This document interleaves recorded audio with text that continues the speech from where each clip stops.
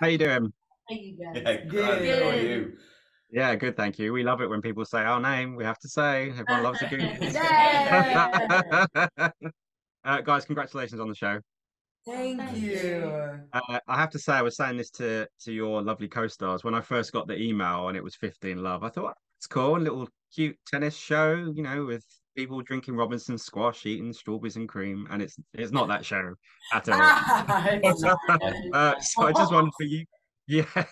So I just wondered for you guys how surprising it was to get the script and whether you had a kind of preconceived notion of it and how it surprised you as you read it.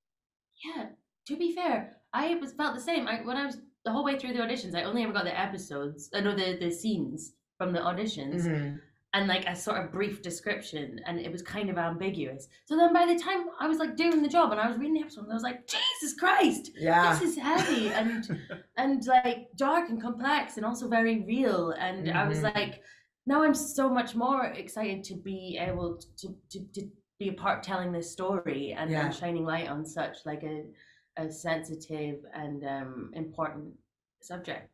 Yeah, I thought it was definitely going to be way more sports driven too. I mean, there's a whole lot of sports. So if you love tennis, this is definitely the show. But also, it's dramatic as hell and actually is very universal. And I think a lot of people will identify with many themes and topics within the show.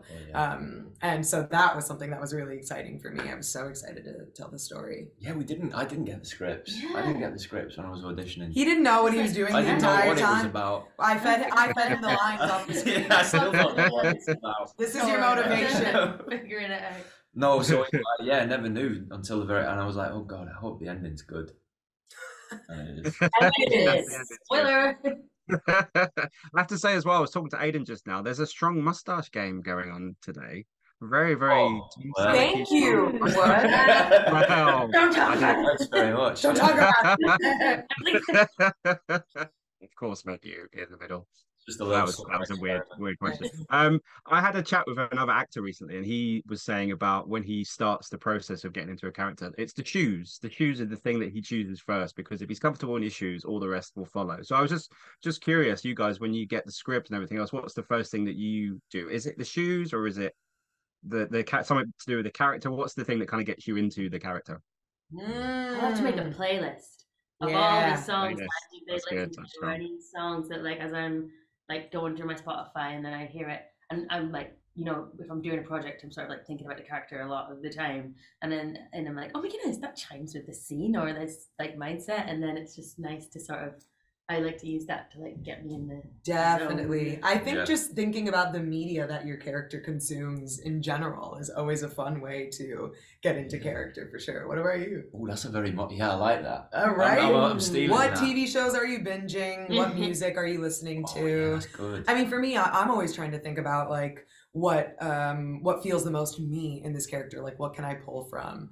For me, this was a woman who her sexual orientation was the same as mine, but she also like didn't have to like write it on her forehead, and I thought that was something that really resonated with me. So I was excited that I had a character that I felt like I didn't have to do too much work on. But my first thing is like, okay, what ideals and like what is the moral compass of this character that identifies with me? And even if like they're like a serial killer, like there must be something that is driving them to this point. And so I try to find that like commonality. Yeah, I think I feel like that's a lot. Mine was just like that he wears a backwards cap. And it's specified in the script that he wears a backwards cap. Like, and I thought, he's the kind of guy that wears a backwards cap. And it says a lot. Yeah, that says a lot about a guy. Backwards cap is like a strong decision. And like a mustache. And a mustache. Yeah. Mustache. But no, I didn't really like have too much time to think. I sort of was incredibly nervous and just jumped in, and I feel like that kind of helped for Steve. Yeah. Because, he is a bit of a bundle of nerves, I think.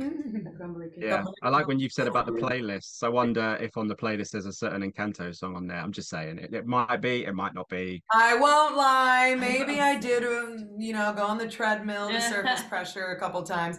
I will say when I was here last summer, I literally was at the gym and I was on the treadmill and I looked over and a girl like waved at me and showed me that she was listening to Surface Pressure. Oh, no way. That has nothing to do with 15 Love, but I definitely was like, I love to motivate you.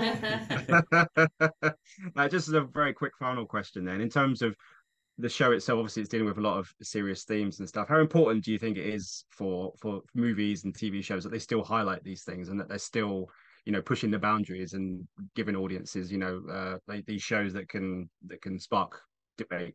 I mean, it's so important because it's all about, isn't it? And the journey isn't over, the fight isn't over, and unfortunately, I don't know when it will be over. I think the show does a very great job. Hania is just the greatest writer and writes in such a very real, nuanced way, because these stories are very complicated. And I think that's what's so special about this show in particular, is that it shows how complicated these situations can be, and the moments of internalization and reflection that it puts people in. I think a lot of people will be able to see themselves in this. So it's always important to continue to write stories like this. Because it's like the main form of media that people consume, and like it's so, if we can sort of like weave into everybody's heads like these are the important things, then like I think that's one of the main ways to can spark change. Is, you know, it's pulling a mirror to everyone.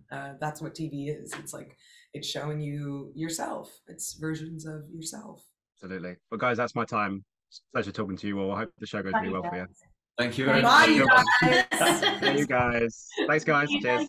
Thanks. Ladies and gentlemen, you're watching Hey You Guys. Hey, you guys. Hey, you guys. Hey, that's what they all say. Hey, you guys. Hey, you guys.